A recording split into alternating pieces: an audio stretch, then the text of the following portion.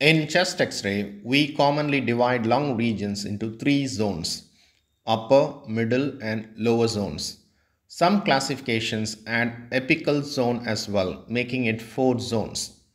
In this chest X-ray, we have a homogeneous opacity suggestive of consolidation in the left, upper, middle, and lower zones. The importance of this particular chest X-ray is the application of Sellout sign.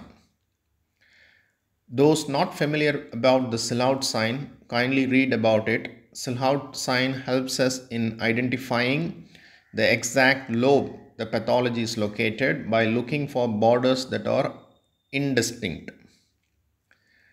Focus on the left lung. Note that the left heart border and left diaphragm are not silhouetted. That is, they are very much well defined and distinct. This means the pathology is not in the lingula or in the left lower lobe. Because if the pathology is in the lingula, then the left heart border should have been silhouetted.